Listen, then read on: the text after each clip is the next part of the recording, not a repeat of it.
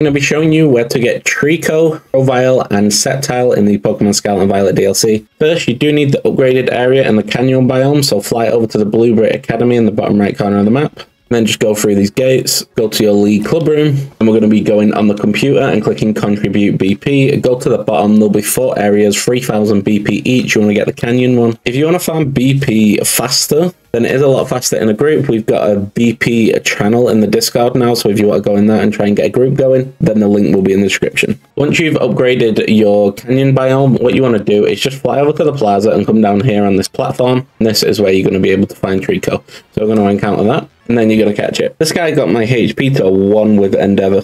Okay, so to get it into a Grovyle, just level it up. It should be a high enough level and it will start to evolve. And now you should have a Grovyle. Then if you level it up once more, it will start to evolve again. And that's how you're going to get Treecko, Grovyle and Sceptile in the Pokemon Scarlet and Violet DLC. Hope you found this video helpful, and I'll catch you on the next one.